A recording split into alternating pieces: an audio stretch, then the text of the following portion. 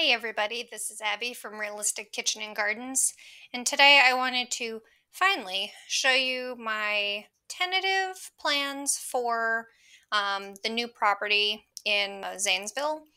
One more thing about this garden plan is that this is based off of crop rotation. So you see this list over here, and I'm using this app that's just simply called the Garden Planner. I get it through Territorial Seeds specifically. It's a paid for program. I think it's something like $29 a year. And you can get it for a free 7-day trial. And it's so helpful because it focuses on um, companion plants and all that kind of thing. So things that benefit it, things that potatoes benefit, things that, the whole 9 yards. It helps you a little bit with planning and planting and spacing and diseases and all that kind of thing. So it's something really, really good if you are brand spanking new to it. It's a 23-acre property, and this whole thing is just kind of a intention for both long-term and garden. So this is a rough template of the first 4 or 5 acres that's cleared. So tentative idea for trees and blueberry bushes, strawberries, cranberries, fruit trees. We're not talking about that today. We're talking about specifically the garden. So this is a rough size dimension for the house. I want to set up rain barrels. This, of course, faces due north right up here. And there's a parking area right over here. So this isn't quite to scale in placement of things, but it's giving you the idea. Due north, this is the very shady side, and this is the south side, full sun, full sun. So it works out really well. So I have 4 of the raised beds and a few pots that I did have set up here in Worcester. And a few of these plants I don't have yet. I may not get this year.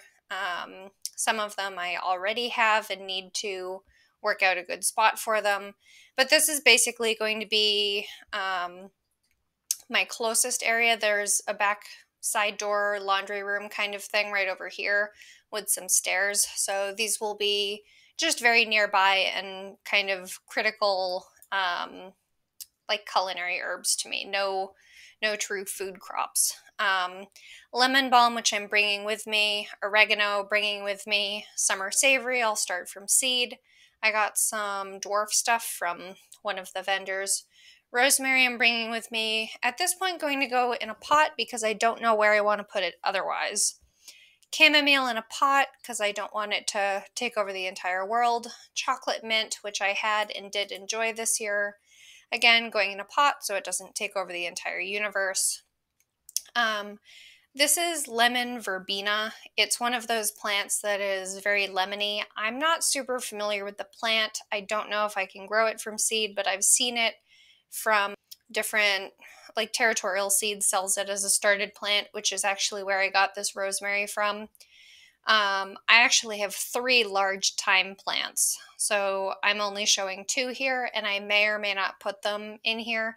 These beds are to scale. They're 2-foot by 4-foot oval garden beds. They're not square. I may eventually make a larger raised bed, like a big, large rectangular soil-filled thing, but right now we're doing temporary movable type of thing up here. That's the only 2 things I'm putting in here because both plants are so large, and the thyme will continue to get bigger, and I'm totally okay with a whole bed full of thyme. I use it a lot. Parsley, I need to start from seed. Dill, again from seed. Chives, I have plants that I'm moving. I think I have something like 5 plants now. But a funny thing about this whole property is almost all of this grass, all this white area is all grass from whatever the previous owners put in. There's chives intermixed through the whole thing. You walk from here to a back door down here and you smell like onions because there's so many chives. So I may not grow cultivated chives anymore. I may just use whatever's in the yard. I am going to be growing quite a collection of different types of basil this year. So these are kind of the more novel ones. Lemon basil, which is kind of like a more tender, a little bit brighter flavor than lemon balm is. Cinnamon basil, which is supposed to be a little bit more spicy, and then lime basil, which very similar to lemon basil, nice and bright. I want to get a white sage, like the fuzzy kind of white sage. Cilantro is a big culinary plant I use for a lot of different dishes. So I'm going to be growing quite a bit of it. And to say I'm growing 3 plants is a farce. I'm going to be sprinkling it in that bed and letting it fill in. Emerald Towers is a Genovese type basil that specifically grows upwards.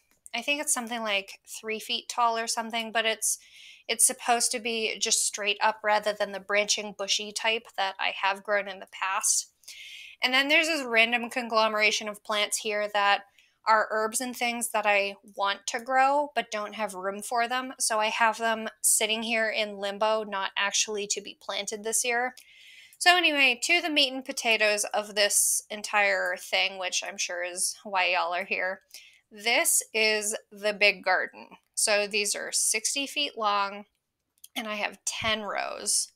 I showed you a video of this row getting dug in. I have just only broad forked it right now, but I haven't incorporated the compost yet, and I haven't rototilled it yet, so I need to do that still. And these rows are going to look doubled up, so bear with me, because the way I've done this garden plan right now is in the white spot is the row. If there's anything above it, that's the fall plan. And I have notes on the side, and I'll zoom in and show you. So I'm going to transplant all my garlic.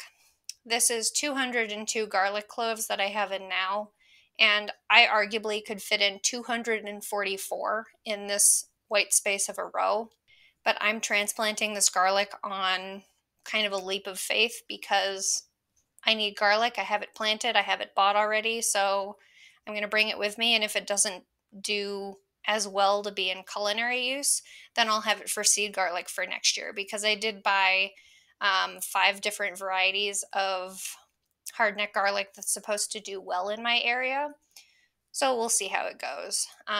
This will be harvested roughly in July, early July. I think I harvested my garlic July 4th last year. I will come back to this. My crop rotation goes kind of opposite what this list does, and this is a circle. It's a kind of like the circle of life. It's a circle of crop rotation. So this whole thing is planned based on crop rotation, because the sun is going east to west every day. So it rises in the east, sets in the west, and there's southern exposure to everything. So obviously if something is taller, like the tomatoes are going to be taller than the peppers and taller than the potatoes, that kind of thing, it will cast shadow, but sometimes that's a benefit. Sometimes you want things to shadow others, and that's just part of the nitty-gritty of getting into gardening. Ringmaster is a white onion that is ideal for cooking. White onions are not known to store well, so I'm not planning on them storing well. I have Patterson onions, which are a hybrid yellow onion that are supposed to be gold standard for storage. I think they store something like 10 to 12 months, something crazy like that. Both of these varieties I'm getting from them as starts from Dixondale Farms. They'll be delivered in mid-March. I've referenced them before. So there. This year I am upping my green bean game. So I want to try doing dry beans this year. My husband wants me to try some kidney beans, even though we don't use that many kidney beans. But a lot of beans that you buy, dry beans that you buy in the store, are seed quality. They're obviously eating quality, but they're also seed quality. So if you find a dry bean that you really, really like, you could plant it.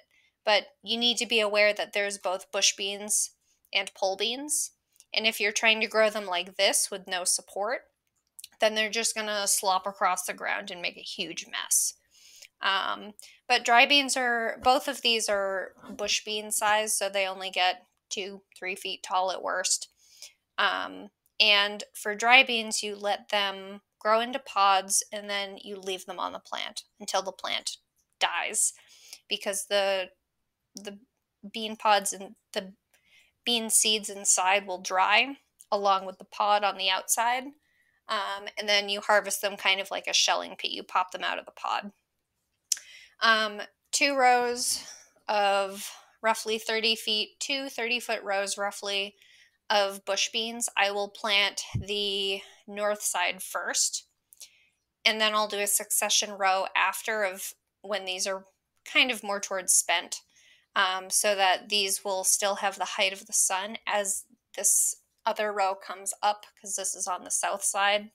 And then these will be my spring cruciferous crops. We'll see how these do if I get them in soon enough. I'm actually going to try to bring my purple kale with me. I have the purple kale in the garden, but it got eaten down really bad by deer, so we'll see how it goes.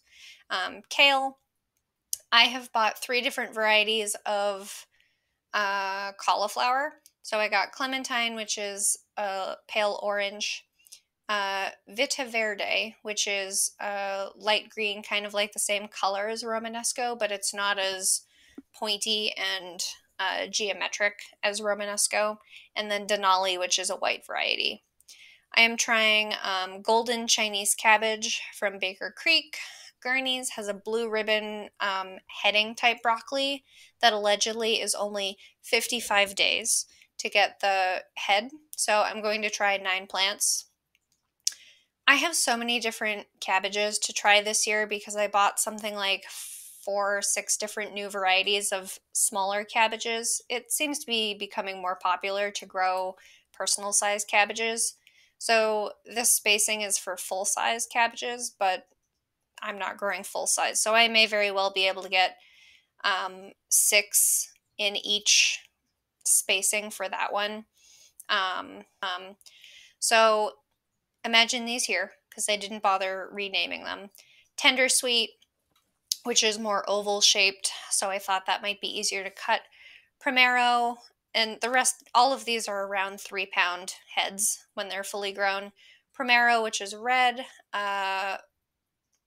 Faroa, not sure. A small green. Amaro, which is supposed to be very similar to Primero. And then Pixie Baby is actually a variety from Renee's seeds that's supposed to be good and small. But these are the fall cruciferous, so I'll go back to those in a minute. But those are some potential varieties to go in there. Leeks are going to be my companions to peppers to have some pest protection from them. I'm going all in with peppers this year because I didn't get barely any peppers last year, bell peppers. So I'm doing King of the North, which mature to be red. And then I'm going to do Gold Cal Wonder, which mature to be yellow, just for a little variety. And then, of course, I'll have basil intermixed and chives, or not over here because the leeks, but chives intermixed and marigolds and all those things. I didn't want to clog up the view of it with all the companions, but you'll see that when we get closer to the time. I'm going to grow 1 plant of early jalapeno peppers. I'm going to try Full Moon and Vesuvius Thai chilies again, which I grew successfully last year until they got hit by a frost because I planted too early. So that's my fault. And I'm going to grow 2 plants of sweet banana peppers because I really enjoy doing pickled banana pepper rings. Sweet. And then my tomatoes, I'm doing 4 varieties, 3 of which are going to be paste type. So I have Roma, which is supposed to be a determinate variety from Mary's Heirloom Seeds. I'm growing 1 plant of Bartelli cherry tomatoes. They're supposed to have these huge, long bunches of cherry tomatoes. My husband loves eating cherry tomatoes, so he can have that plant all to himself. Coeur de Boue is supposed to be a large kind of heart-shaped. These are both ox heart, Hungarian heart, and Cordebu are both supposed to be oxheart type, but the Cordebu is supposed to be average of 1 pound fruits. Both of these are indeterminate also. And Hungarian hearts are supposed to be average like half pound. I may actually put these russets on the east side. But anyway, I'm doing Sangra, which is a early variety of red waxy potato, which I prefer for potato salad. So these will be harvested the earliest in the season. Then I'm doing Vivaldi, which is a new variety. All of these are new varieties to me, all these potatoes. But Vivaldi is a early to mid-season gold potato. These will mostly be for canning, unless I get a really crappy crop on these. And then I'm trying a new variety of russet potato, which is supposed to be a little bit earlier than the Rocky Mountain that I did last year, which I harvested, I believe, in August. Orange Jing okra, I attempted to grow last year, but I could not get them up past a sprout. I don't know if I had some kind of microbial issue in the soil, or if I was trying to grow it in a raised bed, if the bed stayed too dry, or what was happening there. But I'm trying them in ground this year. These are extremely large plants, and they're actually in the hibiscus family. So they flower, and the flower looks like a hibiscus. And then once they're pollinated, they close up to the pod that you eat with okra. So they're a pretty plant, but they're quite large. I'm going to do only 8 or 9, 6 to 9 celeriacs this year, celery root. I didn't store them properly last year, which was my fault. So I had to buy some. But I still haven't quite decided on how many celeriacs I'm going to grow. I have this bamboo bean trellis because I'm going to be doing sweet peas as a companion. They are not an edible variety of pea like I did this year. They are sincerely a pretty thing, and they're very fragrant and smell good, but they're still in the pea family, so they'll still give the nutritional benefit, I guess I could say, to the celeriac. I'm also going to grow stalk celery this year. I have seeds from a couple of years ago for Utah tall celery.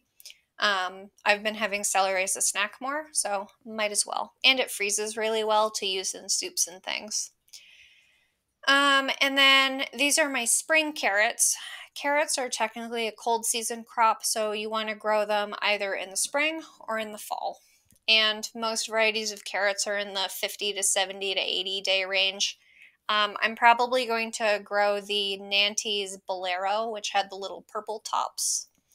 I'm going to go 2 rows of them, and in between I'm going to have conserver shallots, which are more of a teardrop shaped, smaller shallot than Figaro was, because I love shallots and they store really well. So I'm going to be doing 30 feet of each of these, technically triple planted, so 2 rows of carrots and 1 row of shallots down the middle for pest protection and to utilize space. I should get 91 from each row.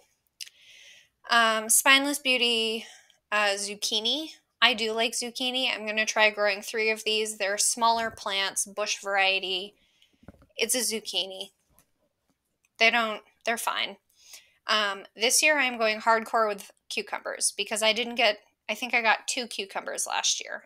Summer Dance is a long slicer type.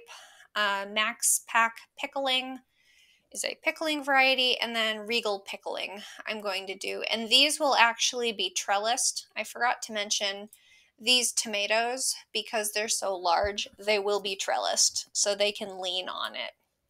I have cattle panel that I may do horizontally this year instead of in an archway like I did last year. The archway worked okay for really, really tall things, but I don't want to buy more cattle panel, so I may try it horizontally, and I'll show you when we get there. And I'm going to try growing tomatillos this year. Year before last, sorry, I bought some tomatillos from my farmer friend in Worcester, and I made a bunch of salsa verde, which my husband and I really liked. So tomatillos look kind of like ground cherries, or like they look like a fruit. They do look like this picture. So it's a fruit, and then it has a husk over it. And when tomatillos are ready, the husk will break open and you'll see the fruit. And with the purple, the fruit will start to color purple as it gets sun exposure. These things are known to grow extremely vigorously. So I'm only growing 2 plants, and I may actually put some plastic sheeting underneath it so it doesn't volunteer for the rest of my life. Moving on. Now, before we talk about these gourds, I'm going to just address this little teeny strip back here. This is Champion of England, which is a shelling pea variety, and they get 8 to 10 feet tall. They also, unfortunately, have a 100-day seed to harvest. So basically, as soon as I get that row put in, I'm going to put these in, because I can allegedly plant them as early as yesterday on the 11th when I'm recording this. Climbing honey nut squash are little squashes, only about yay big. They're like a little miniature butternut. And I finally found seeds for them to vine, because I like my gourds going up a trellis rather than sprawl across the ground. I found some seeds from Renee's Seeds. So 2 of those plants, a night shift acorn squash, which is supposed to be an extremely good variety for long-term storage. We all know acorn squashes. They look like a giant acorn with the ribs on them. These are extremely dark green when they're ripe. And again, they're just really good storage variety. Sweet nut acorn squash is like night shift. It's a decent storage variety, but the reason I got it is because it does the pepitas. It does the hulless pumpkin seeds. So I thought this was really neat. I can't remember if this is a true vining variety or not. I'm going to have to look at it, but I mainly got it because of the pepitas. And Lady Godiva is, I can't remember if it's technically a pumpkin or a winter squash. Sometimes you can't even tell the difference in them, but it is a pepita variety also. Last year I tried Kai Kai and Naked Bear. Naked Bear was too susceptible to disease, so that one died off very quickly. Kai Kai did pretty well, but I only got 2 fruits, so I'm going to try 2. My husband really wanted watermelon this year, so I'm going to grow 5 plants of the Cal Sweet Bush watermelon. I will not trellis this, I'll let it grow. And these produce only 2 to 3 fruits, 2 to 3, 3 to 5, something like that, fruits per vine, per plant, so got to deal with that. I finally made enough room for lettuce, and then last is 2 rows of parsnips. This is 30 feet this is for fall, so this row will stay open until May, June, July when I plant these, because otherwise I won't have anywhere to put them. So I'm doing 2 different varieties of parsnip. Warrior parsnip is a pelleted parsnip, and then hollow crown parsnip is not pelleted, but I want the parsnips that don't have the long, gangly, hairy-looking tip on them. I want them to just end on a snub nose. And then fall carrots, this will be 30 feet, but I'll have 4 rows. So kind of like this row where I have 3, this row will have 4 across. And I believe I did this very similar this past fall. And then addressing the winter garden, or fall winter, in October I will plant all of my garlic in this row. Again, 60 feet with 2 plants side by side, kind of like I did this year, will give me 244 garlics. That may be enough for a year, we'll find out. In August, I will direct sow some spinach. I put in 20 plants, we'll see how it goes. I'm not doing Swiss chard this year because it's not cold hardy, so why bother? And then the last one is, well, there's 2 more rows. So there's 2 rows of fall cruciferous slash overwintering. So I did technically buy 3 varieties of Brussels sprouts, but I decided to just try 2 this year because I'm trying so many new things with like all the Chinese cabbages and all the cauliflower, all that. So Jade is supposed to be an AAS winner, as well as Hestia. Both of these are green Brussels sprouts, supposed to be really easy. They don't lodge, which means fall over. Um, they're supposed to be really good. We'll see how it goes. I believe those are started in May and then transplanted in June or July. So depends when these onions come out. These will go in after the onions come out, and garlic. More purple moon kale, and I'm trying a new variety called winter boar, which looks very similar to purple moon. It's the curly, but it's not purple, it's green. Supposed to be very cold hardy. We talked about the cabbages already. We'll see how these ones do, and I may try all of them again just to see if one does better in the fall than the spring. And same thing with all the cabbages. My husband and I loved cauliflower this year. So we're gonna do 2 crops of cauliflower. I addressed Hestia, and then I really like sugar snow peas. Oregon sugar snow peas, they're really flat. They have no major pod. You just eat, or no major pea in them. You just eat them for the pod. I'm going to grow the purple sprouting broccoli again. I absolutely loved it, and rereading the variety details, I actually found out that they are hardy down to 15 degrees Fahrenheit. So that makes sense. I really liked it. I got a good crop out of them. And then here is a second crop for the fall of the blue ribbon broccoli. I also wanted to show you, because y'all are going to wonder what this giant window pane is. I follow a homesteader who shared that she grows all the onions she needs in a year. And she said that she plans on 2 onions per day. So I basically wanted to look at what that actually looked like. So for me, that would be 100 onions across and 7 rows of it. So just a reference.